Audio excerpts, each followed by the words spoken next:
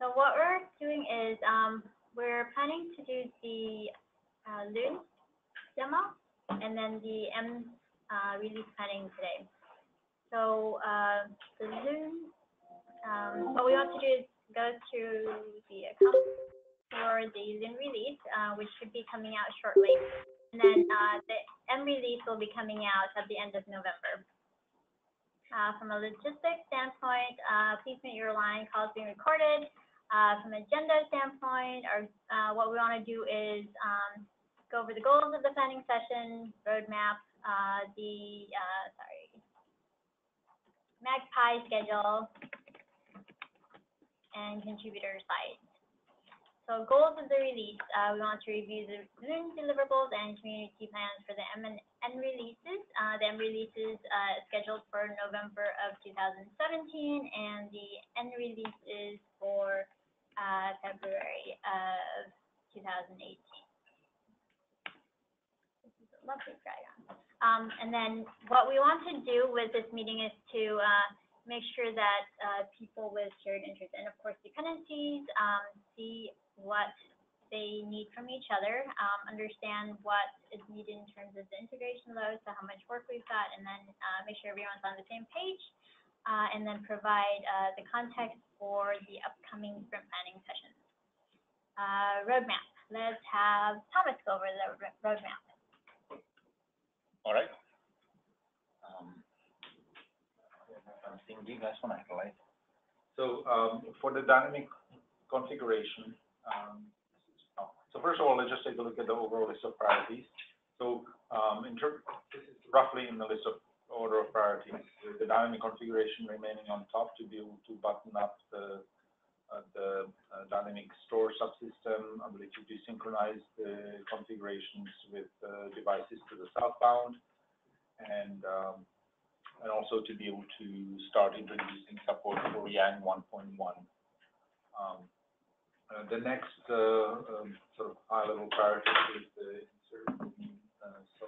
in-service software upgrade. I'll let Jordan talk more about that, along with some work on additional work, maintenance work on the core. And again, I'll let Jordan talk about the details of this. B4 is next on the list. It's kind of rising up in the list of priorities and some cooperations with other companies. gRPC is something that we would like to push forward as well, and specifically to be able to demonstrate ability to be able to develop applications that reside off-platform but which interact using fine-grained APIs with ONOS. So we'd like to just demonstrate at least one off-platform application that showcases how this can be done. The UI will continue. Simon and Stephen can provide more details on this. The areas of incubation, the virtualization effort will continue to be incubated. Their OpenFlow agent and ability to connect to external internet. And I don't want to exhaust the full level of detail here, so I'm just flying over it in high level detail. But this is roughly in the order of priorities for those initiatives. This is by no means an exhaustive list, but at least from within the ON.Lab organization, this is kind of what we're trying to promote as our top level priorities for the project. Okay, thanks, Thomas. So we'll go over the schedule. So in terms of the schedule, we're looking at another set of 4 sprints. We'll start it on 9/5 and targeting to end at the end of November.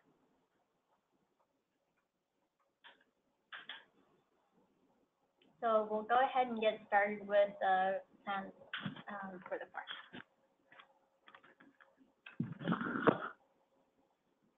All right, so for the core, in the Loon release, we've actually done some major refactoring of the wrapped implementation underlying ONOS consistent primitives. And there's 2 rationales for this. One was to support ISSU, which I'll talk about in a second, and the other was just to address lots of just bugs resulting just from architectural deficiencies that we've seen, like cascading timeouts and things. So we basically significantly refactored the Raft implementation related to that, added some new primitive performance tests, which are doing really well, way better than before. Added also primitive fault injection linearizability verification tests, which verify that consistency models are not broken primitives. And then recently we added a new flow rule store. So the flow rule store previously had some bugs in it, and we replaced it with consistent primitives. And so upcoming for the next release is, part of the refactoring of the Raft implementation was also for future code disaggregation. So one of the things we're trying to do is move more of the primitive code out of ONOS, which, just into another project where it can be more useful generally to people outside of ONOS, and where we can maintain it separately from all the networking stuff. So we're going to continue work on that, continue moving primitives out into atomics. And then the big initiatives for the next release are improving dynamic scaling and repartitioning. So which we have limited support for this, but there's still significant limitations to how ONOS clusters can scale. So we're going to continue work on that. And then we've had requests about updated documentation around the core primitives. So we'll be working on that.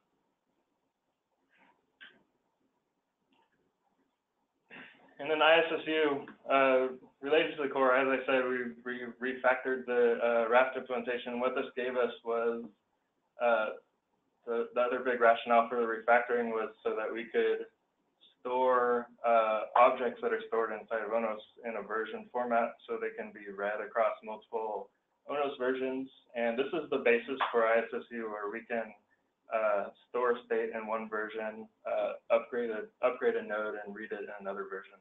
And so this is a huge improvement and a huge step towards ISSU. And the same goes for messaging. All communication nodes can now communicate across running different versions of the ONOS software. And then the upcoming releases, we're just going to be building on that. So pretty much moving up the stack. So in the M release, moving up to stores and working on upgrade processes for stores. And then finally in N, application level upgrades. And so we're going to be ramping up the ISSU brigade pretty shortly in the beginning of this release cycle. And I invite people to come join the Slack channel, which we do have right now, and the Google group, which all has to be created this week. Okay, thanks, Jordan. Dynamic configuration. Oh, you want to take this? Sure. So what we've been doing so far, that might should be 17. Okay, I hope you can hear us. So what we've been doing is trying to come up with a support for open config syntaxes, and now I think the open config order model is in now Yang, so at least it can parse and visualize the Yang model that open config defined. Other supports are like extending the support of more and more of Yang syntaxes. One of them was the Yang RPC support, which is also supported by REST via RESTconf right now. And other is the user's augmentation syntax that Yang supports. Another Yang-related support we introduced was that Yang-like compiler. Previously, we had to pre-compile Yang and feed it into ONOS in order to handle that Yang model, but we can on the fly give the Yang model itself and under the hood compile the Yang model for you. So eventually we can learn device Yang from them and so on, but that kind of underlying mechanic is now coming in place. There's a type of element. So now we were seeing some performance issue due to the fragmented event that comes for every change event. We now have the underlying mechanics to consolidate that piece into one piece. So we have those places. And at RESTconf, I already talked about. The next item is the device synchronizer, that the mechanics to talk to the device. We introduced the protocol abstraction layer, and that will eventually support NESConf and other device configuration protocol under the hood. And along the way, we found various bugs, and we fixed them along the way. That's what we've accomplished for the Loon release. And for the M release and beyond, we intend to support RESTconf access directly into the device tree. So this is, in a sense, similar to reverse proxy in front of the device, so that from single vantage point, we can access whatever RESTconf or NESConf device in the network through ONOS. That's the intention of that. The first item. Second one is that further improve the coverage of the Yang syntax defined in Yang 1.1. We will need to figure out which one we will prioritize and so on, but that is the direction. The next item is that, so yeah, we have been heavily on the device development side of things. We will need to improve the documentation so that it will be easy for either device vendor or the people who want to consume dynamic config substance so that they can start playing with this subsystem. And the next one is the device synchronizer. We have the initial sketch in place. We need to finalize on the NetConf support so that we can actually start talking to the NetConf devices. And we need to start, the last item is we need to start discussing about network-wide transaction kind of things. And then further, that's solid, but we will probably need to start thinking into the performance improvement by sharding the stores and so on. That's something we need to discuss in the background. That's about it. If I can add a point of clarification, just thanks to you, Jeff. But with respect to NetConf, so just to be clear, applications today can already use NetConf to talk to devices. But this is specifically to provide an adapter through which the device synchronizer can apply and consolidate the configuration between the device and what's been prescribed for the device. Okay, thanks, Rita, Thomas. T4, Carmela? Yes, I'm here. Okay, so for the Loon release, we accomplished a few things. First of all, we provide a new PI framework, where PI stands for a protocol pipeline independence. So ONOS now has classes to describe PI entities such as tables, match fields, actions, etc. We provide few services, basic services to either the management and control of these PI-enabled devices. And also we extended existing abstractions like flow rule to support PI match and actions. I'll provide more details about this during the demo. We also provide P4 runtime support in the form of a driver.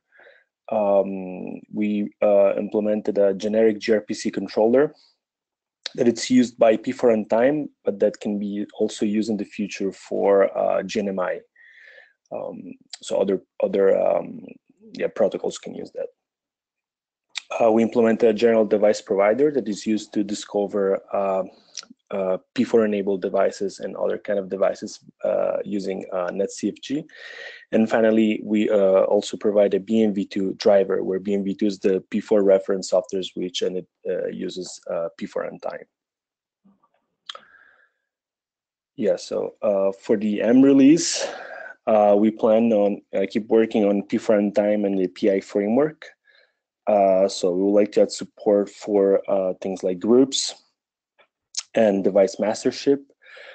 We plan on adding support for GNMI with support for OpenConfig models for port configuration and port status. And also we would like to do some exploratory work on virtual network function offloading to hardware.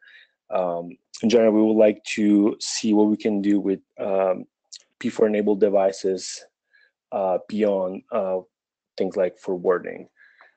So we'll do this for the M release.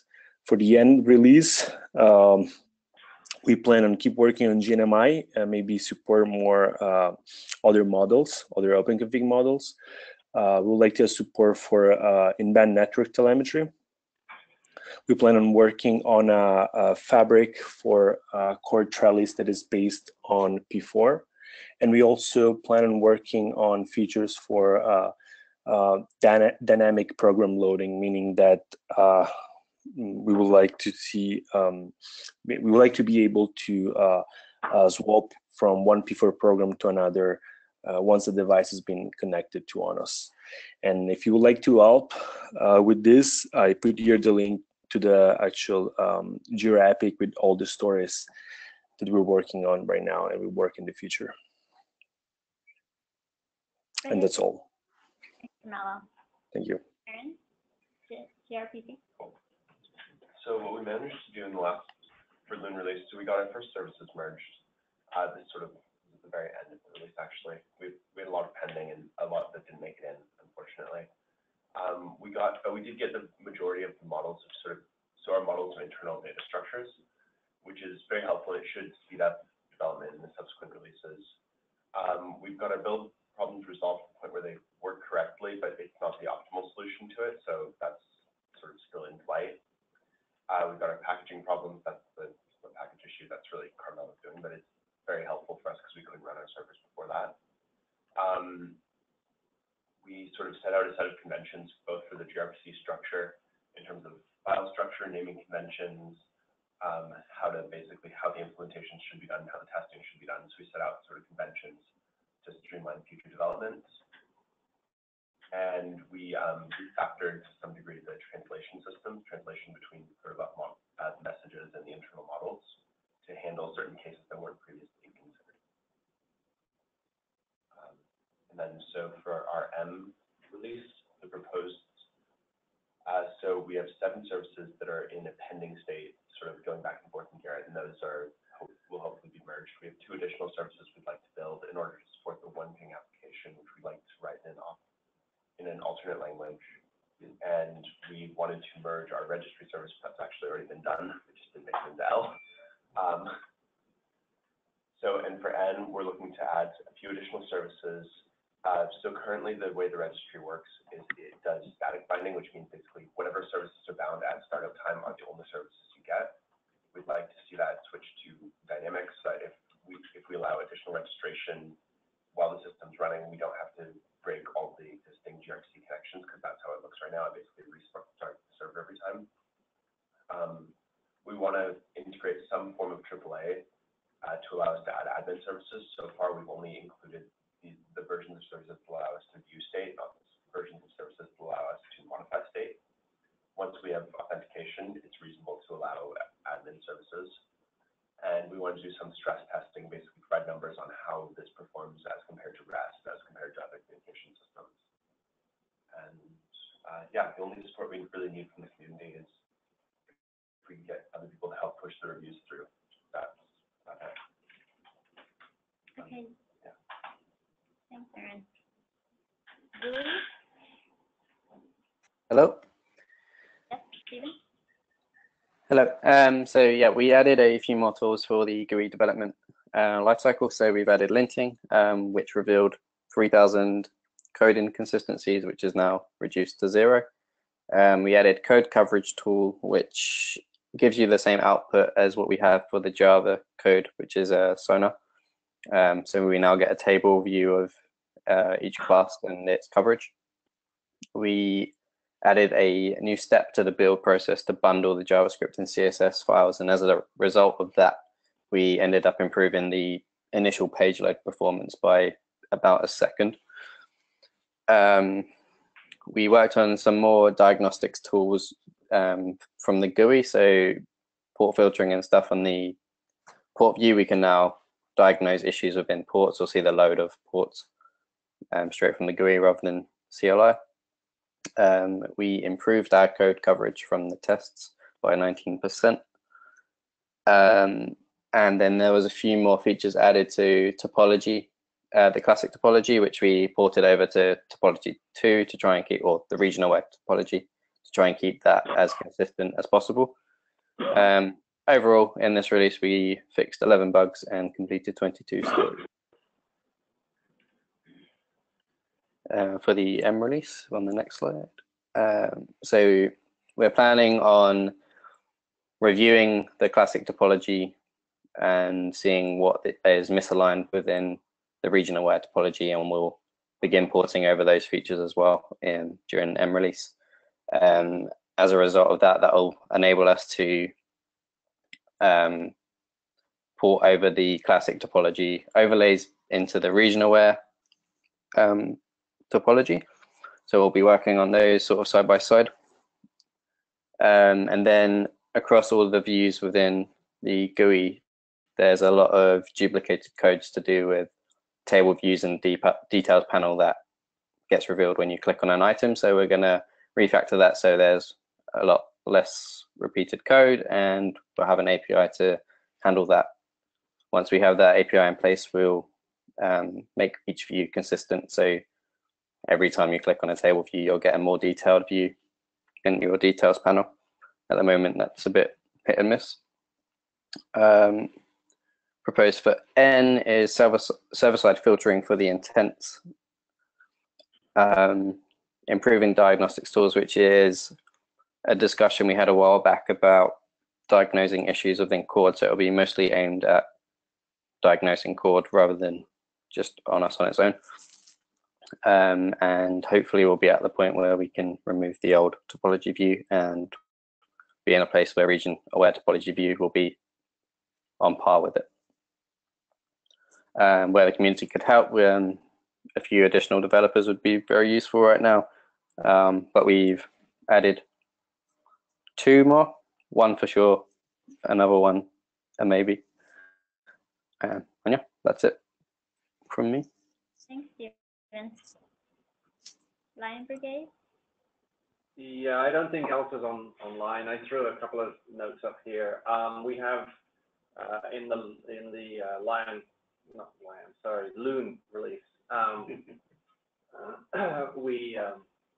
we did add localization into both traditional and simplified Chinese for the topology view. We're still hoping to get, well, not for Loon, but so yeah, so work is progressing. It's a little slower. I think Elias is only able to spend a certain amount of time working on this, but I can speak to that on the next slide for the M releases. We need to catch up with the Italian, Spanish, and Korean localization of topology view, and we need to work on internationalizing the remaining views. So just as a quick reminder, internationalization is making your software able to show in other languages. Localization is adding the language bundle. So for M, that's what we plan to do.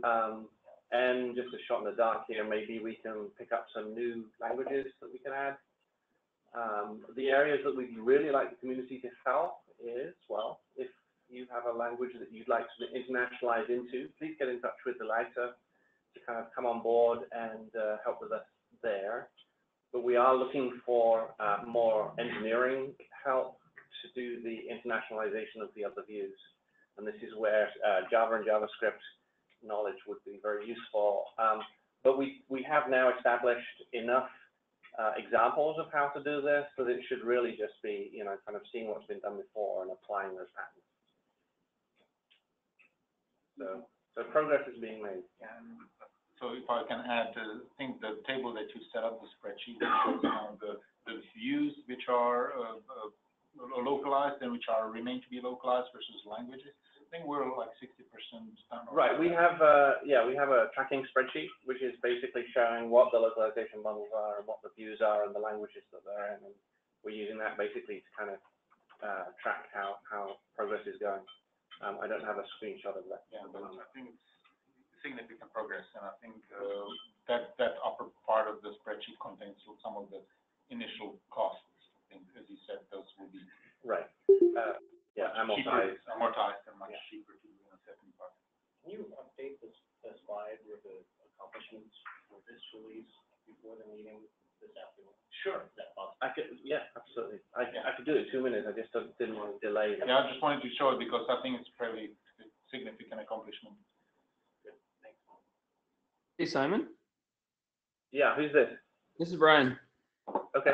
Would it be possible to use an automated translation service to seed some of this, or do you think that the translation would be too difficult for an automated service? We could experiment, but I wouldn't hold my breath about it. I think there's a lot of I can't even say it. It's very specific in places. I see. Well, I mean, I guess the point, right, is I don't know exactly how much work it is to produce a localized bundle, but it's possible if, like, 80 or 90% of the work could be done in an automated way, that it would be a lower barrier for entry to adding new languages. Possibly so, but I think at this point in time, it's been made so simple that we'll probably burn more energy on automatically translating it than on just manually. I mean, the effort to automatically translate it or seed it would probably come in handy if you wanted to explore the number of languages. Brian, there's also a component that I encountered, for example, when translating to Italian, is that sometimes you actually need to choose the better rewording, rephrasing, because the direct translation doesn't work. Exactly. And sometimes also the languages, especially like Italian, Spanish, French sometimes, or even German, don't translate some of the terms. So it's up to a native speaker to pick exactly what needs to be translated and how, in my opinion. So that's why automatic translation doesn't work that much, in my opinion. Yeah, okay. That's totally fair. I don't doubt that at all, that a native speaker is going to do better than an automated service. I didn't really understand the scope of the commitment we're asking to do a language pack. It's not that hard, Brian. If you were to look at the amount of words to be translated, it's not that difficult. Fair enough.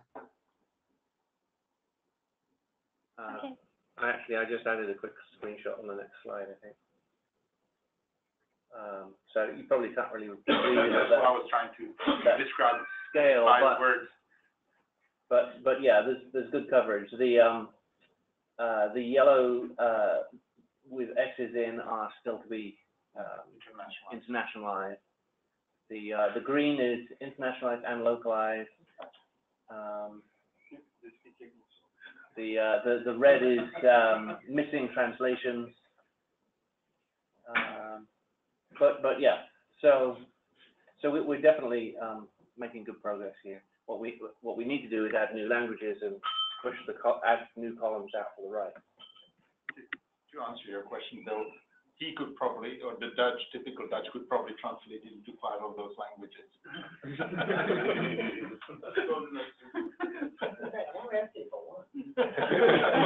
can see why Italian is on there. Yeah, no, thank you, Simon. That's what I'll try to verbally describe. Yeah. Okay, thanks, Simon. Deployment. Now, Luca. No updates for northbound. Network virtualization. Padin, are you online?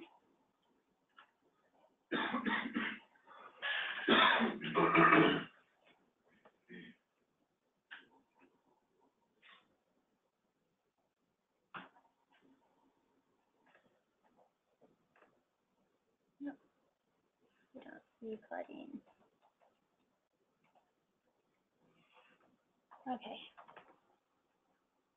So with the network virtualization, it looks like we've added meter service, revised the intent service, added distributed stores, and added CLI to balance mastership roles. OF agent now handles LDP and a variety of stats. I think there was some work on the gateway, but I assume those fell into the next release. Okay, so in M, there's some work on OF agents, as well as some of the external connectivity through the gateway and OpenStack integration.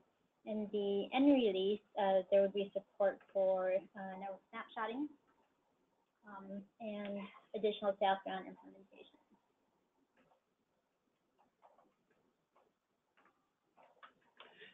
Let's move on to the build and package infrastructure brigade. Is Visual on? Brian, do you want to take this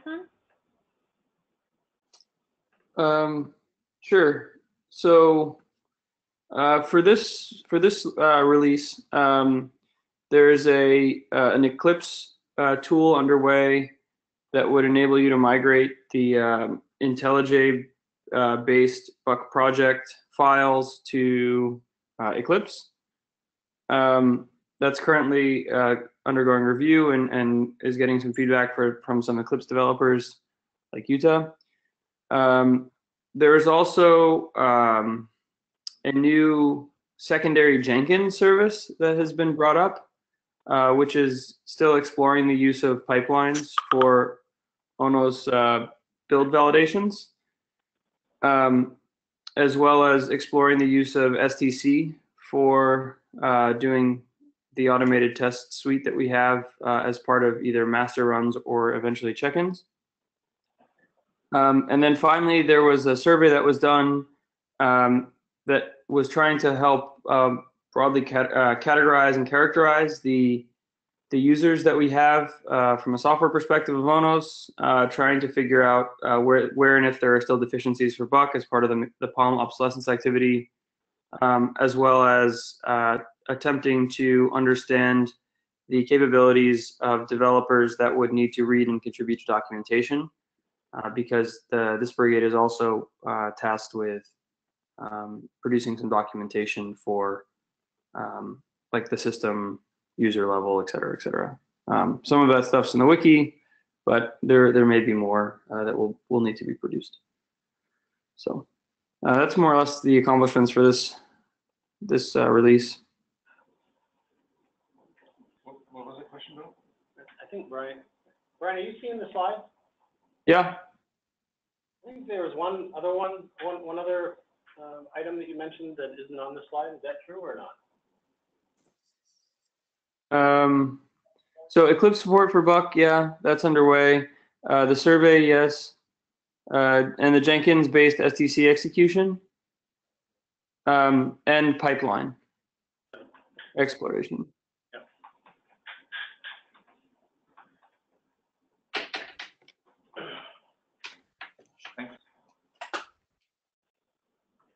Brian, one quick question. Will the results of the survey be shared?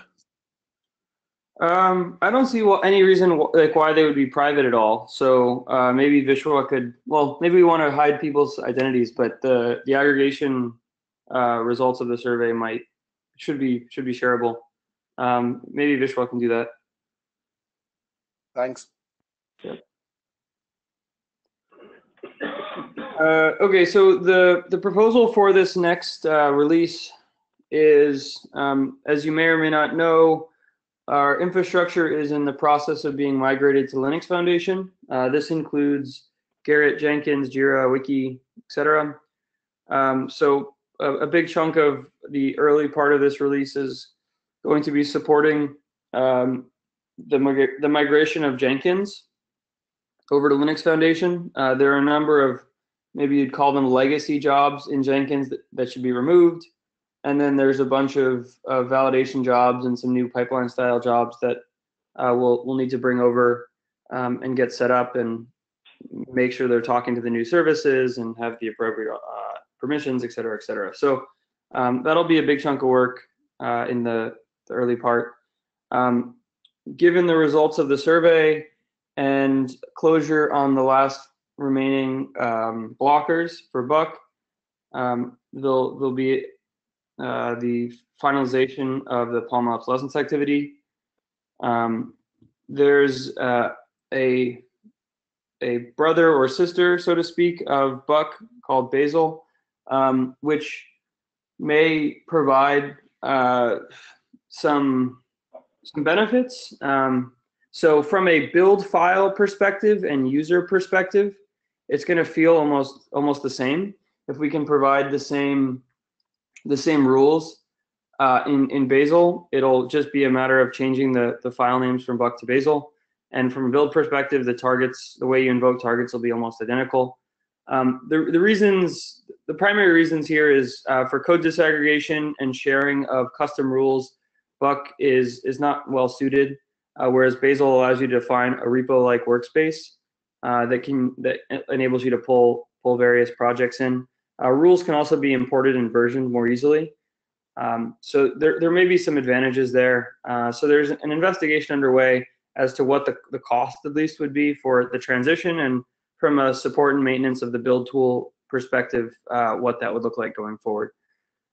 And then there's also maybe some initial investigation on what the tools that we'd have around and policies we could build around semantic versioning are. And my guess is that some of these investigations are going to lead to some action items, and we don't know what those are yet, so we haven't really been able to scope out much beyond N, or M, sorry, into N. As far as community work, a lot of these things are going to touch a wide part of the community, specifically the Jenkins stuff initially. So for that, when you notice problems or issues, the Brigade Infra Slack group and mailing lists are good places to start. For code-based disaggregation, that's going to be touching large swaths of code if and when that happens. That likely isn't going to happen until work on Bazel and Buck comparisons is complete, so that they may not happen until the end of M or maybe N. But identifying areas, shoring up APIs, etc., will be helpful. And if you've got interest in or experience with build systems, your participation in that investigation is more than welcome. Okay, thanks, Brian. Yep. Move on to the teaching brigade. We don't have an update on this, but they are contributing tutorials to the upcoming ONOS build. So we'll see the results of some of the work that the teaching brigade has been working on. Security and performance analysis is Stefano on.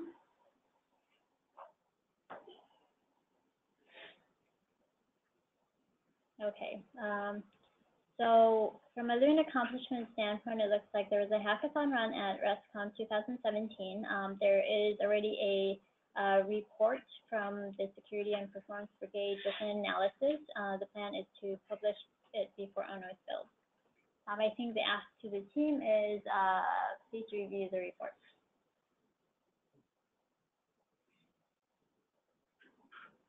And then for M deliverable, the first brigade report, and then N deliverable, a second report. So the first report targeted for September, and then the second report targeted for Q1 2018. Looks like what they're needing help with is need more people to help with the security issues documented in the first report, and then someone to develop a bundle state monitoring system in support of clustering migrations.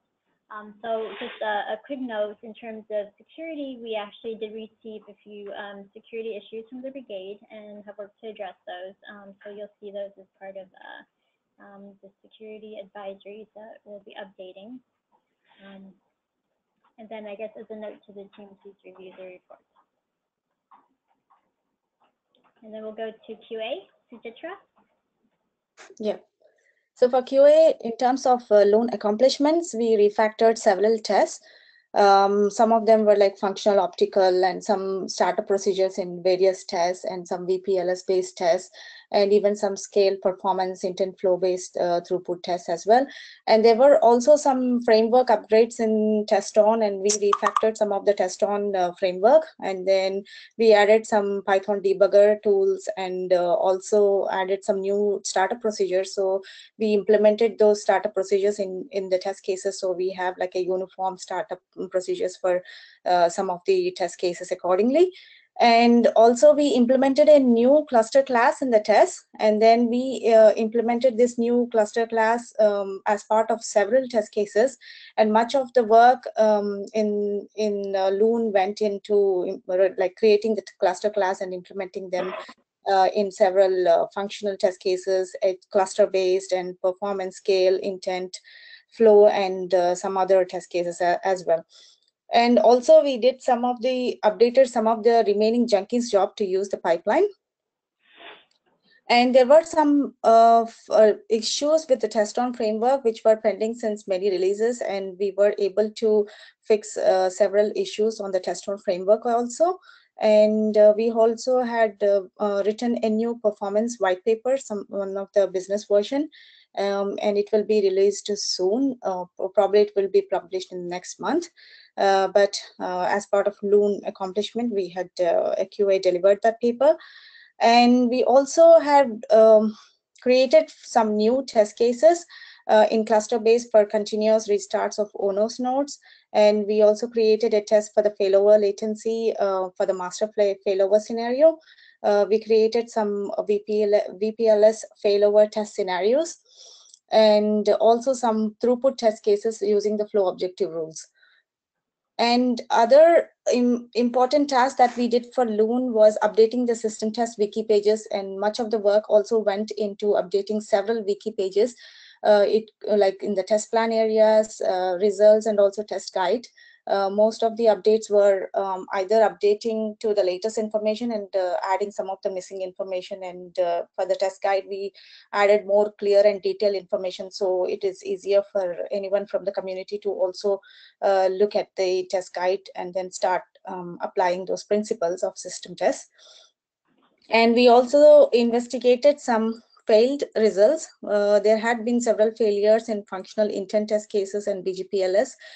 This has been a while, and we were able to accomplish them. And then these test cases are running fine now. So these are the accomplishments for Loon. So going to the next M release, please. So for M release, we plan to create a test framework for the ISSU feature, and we plan to write some new test cases for documentary primitive tests. And there are several failures from Delta Security, and we had been investigating with Dylan from the security brigade. And we plan to investigate them and then make them run properly in the M release. And we also plan to write a new technical white paper, which has been already discussed about the plan and the content of the technical paper. So we plan to accomplish that as part of M release. And there is a big refactor work in terms of displaying the results of graphs for all the tests. We would plan to accomplish that as part of M. And there are also a few test-on framework upgrades that we want to make. And then probably we would pick and choose the important ones and then change some of the test-on framework for some issues and changes. And for the proposed end deliverables, we plan to use the framework which we wrote in the M release and then write new test cases for ISSU. And there are some readout intent tests that we plan to write. So if that we plan to do it in N, and also some topology change throughput measurements for the southbound changes. So in terms of areas, we would request the community to help us creating some tests in for the work which happens in the brigades. So that's all from QA. Thanks, Sujitra. Packet Optical. Hello. In terms of accomplishments, we had a fairly light schedule, and I think you'll see it kind of continues in the next release. We kind of went under the hood and renewed and rewrote a couple of the intent compilers. There were a bunch of new device drivers that we wrote or were contributed from various vendors. I think those are always welcome. And then the third part is really, trying to get some of the asks, because, I didn't mention that the main priority for Packet Optical is to get a deployment going with NCT, but we helped drive the asks or the priority list for dynamic config and Yang tools. Flip to the next one, you'll see, in terms of the highest priority work is there. So I think Utah is already contributing there. If I can be useful, I can probably help out there as well.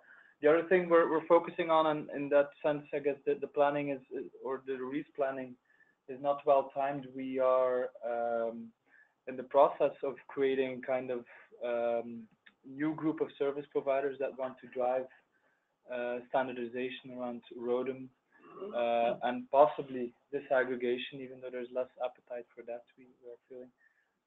We are coming together next month. So at that point, I think I will know more of what the agenda for the next couple of releases will be. In terms of community help, we have, as always, a bunch of starter tickets in Jira. We keep on adding to those. Once in a while, someone picks one up, but we would love to see more people step up and contribute. The other part is something high on the ask agenda for several service providers, but we need a vendor to step up and help us with streaming telemetry and analytics specifically for optical equipment, where there's a bunch of challenges that are very particular to that use case. It's something we have a really hard time driving it ourselves because it's very hardware dependent. Yeah, we'd love to get some help there. Okay, thanks, Mark. Is Vincent on? Okay, I think we have some updates from OpenStack.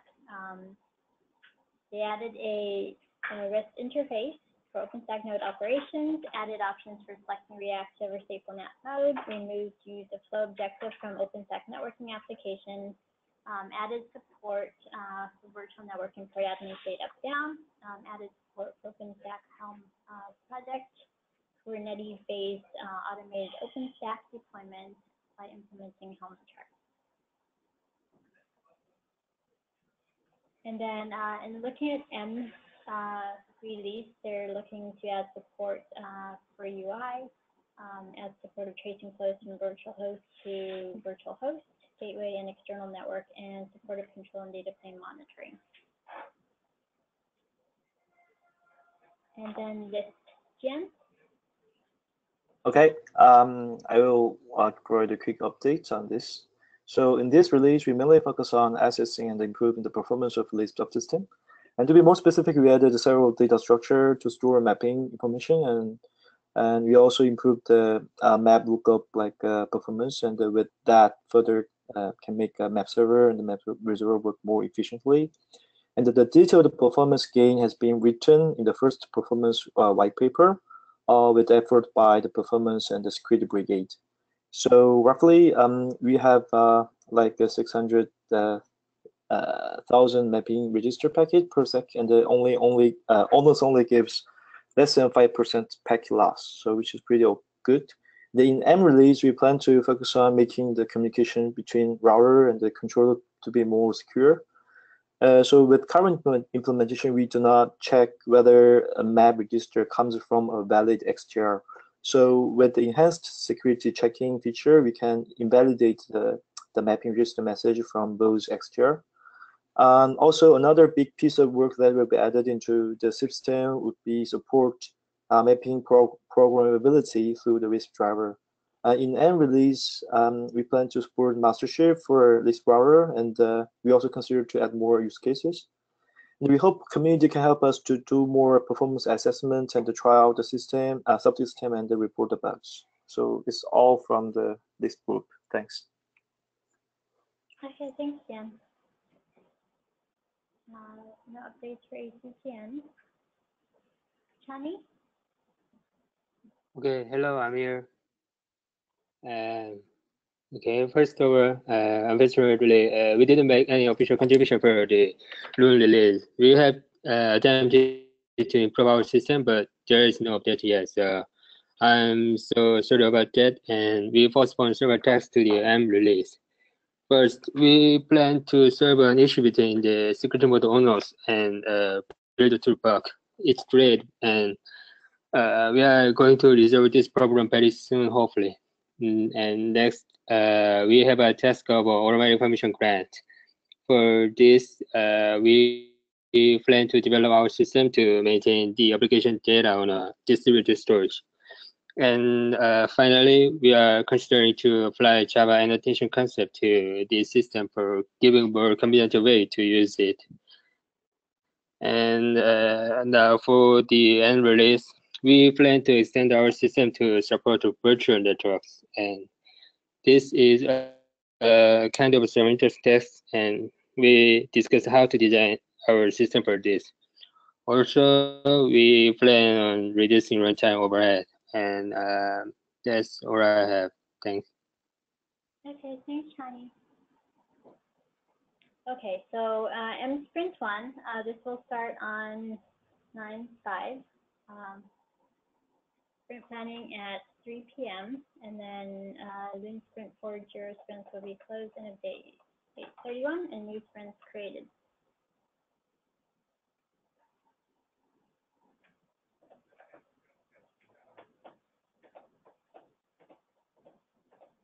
And then let's move on to the demos. Carmelo, I will stop sharing and then you can share. Okay.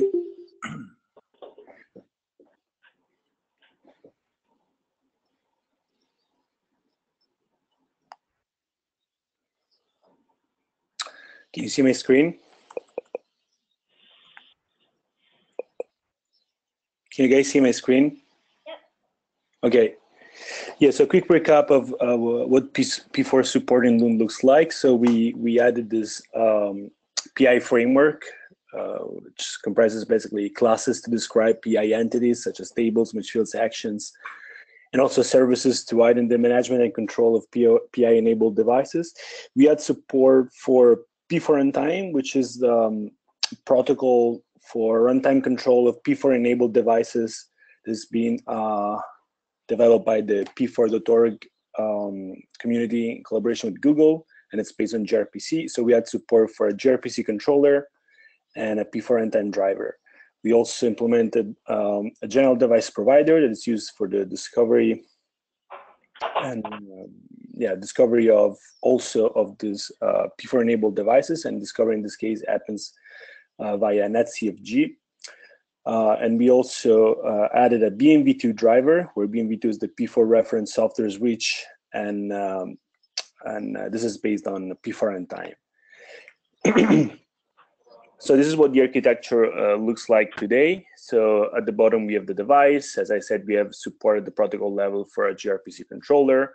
The driver level, we have support for P4 runtime. This is a default driver using ONOS terminology. And then we added support for BMV2. Other example of drivers that can be put here are example drivers for Tofino or other P4-enabled devices. We introduced this concept of pipeconf in ONOS, where pipeconfs are basically a way to collect all the necessary information for ONOS to program the device with a new with a given P4 program, and also information to understand that P4 program. So pipeconf can be loaded, for example, as part of an application, and a pipeconf usually includes a pipeline model, a pipeline interpreter, which is Java code that is used by ONOS to understand a given pipeline. It includes pipeline-specific behaviors, behaviors in the driver sense, ONOS driver sense. For example, a pipeconf can bring in a specific pipeliner that maps flow objective for a given pipeline model, or in other words, P4 program, and also brings in target-specific configuration. So in the case of BMV2, to program BMV2 with a new P4 program, we need to push a JSON. In the case of the Tofino chip, we might need to push another kind of file. In the case of another device, I don't know. So all these different kind of files can be put inside this pipeconf. At the core layer, we have support for new services. We have the pipeconf service that takes care of managing the association between a pipeconf and a device, and also takes care of deploying a given P4 program to a device. And we also have support for a new flow rule translation service that basically translates flow rules from a ONOS representation to a representation that it's based on the P4 program running on that device. So the flow rule translation service basically takes as input the flow rule, the pipeconf, and produce a table entry that is suitable with the P4 program running on the device. At the application level, we have, as always, this distinction between pipeline agnostic applications, and these are the applications that use abstractions like flow objectives and intents, so they don't care about what the pipeline looks like. On the other side, we have pipeline-aware applications, and these are applications that install flow rules. For what concerns flow rules, now in ONOS we have two different modes of operation. We can install flow rules that use the standard existing criteria and instructions, basically the OpenFlow ones. But also now applications can install flow rules that match and perform actions on pipeline specific ones. So the idea is that an application that wants to use a given P4 program can bring in a pipeconf, deploy this pipeconf on the device, and then program the pipeline using flow rules with their specific match and action. But at the same time, we want to provide support for existing applications and services in ONOS that use flow objectives and intents, and we want to be able to translate those flow objectives and intents in representation that's suitable for that P4 program. So in the demo today, I'm using a pipeconf that is based on a very simple P4 program. Okay, this is available in the ONOS tree. It's called default.p4. It's a very simple program that has one table called table 0 that offers basic layer 2 forwarding capabilities, matches on the ingress port, destination address, Ethernet destination and source address, other type, and also provide 3 actions. So 1 action to set the egress port, 1 action to send the packet to the CPU, where the CPU is the controller in this case, ONOS, and also an action to drop the packet. So now let's go with the demo. So I have here ONOS running. This is the log. I have a minute machine. With Loon, we also provide inside the ONOS tree a minute custom script to run BMV2 as part of minute. So with this command right now, I'm like executing a minute using the script. There's an environment variable that points at the location of the script, telling me to run the BMV2 switch with some options. I'm also telling minute that the controller, it's this IP address. So this is the IP address of ONOS right now. So executed minute, you can see here the BMV2 simple switch target running. Now, the way P4 runtime works, discovery is usually performed. It's actually performed by the controller. So the device runs a gRPC server. We need to tell ONOS the IP address and port where to reach this server. So as part of the minute script, we generate a netcfg file. There's this one that looks like this. So we have the device ID, and we also have the IP address and port of the gRPC server. As part of the netcfg, we can pass the pipeconf ID that we would like to be associated to the device. In this case, we pass the empty string, meaning that we want ONOS to deploy what we call a default pipeconf. A default pipeconf is usually a pipeconf that is exposed by a driver, in this case, the BMV2 driver. And we also have information about ports.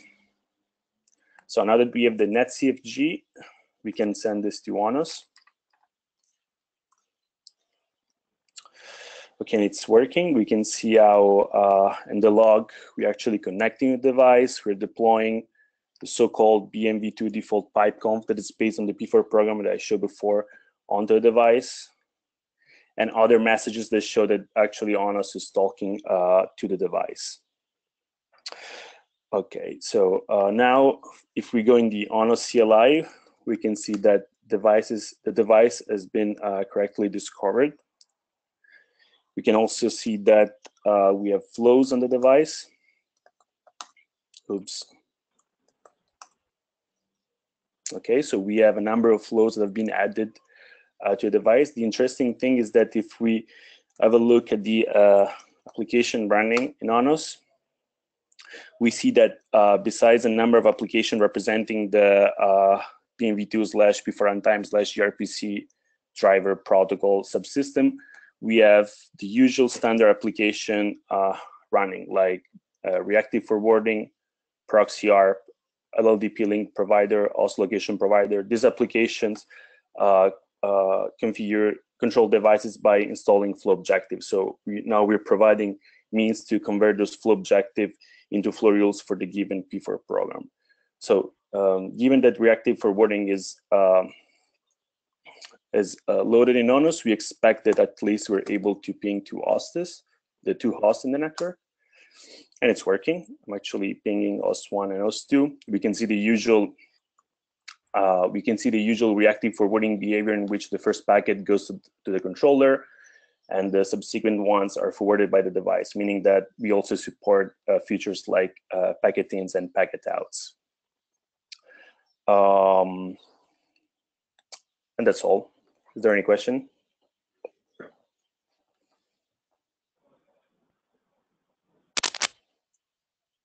Thanks, Carmelo. This is great. Thank you. Thank you. Okay, thanks, Carmelo. I think if there are no other questions, we're done with this. Do we have more time? I was going to do the live compile demo. If Sure. you have time, unless No, you're. Okay, so do you want to give me presents? I can probably grab it. I'm not a presenter. Can you grab me a presenter, right?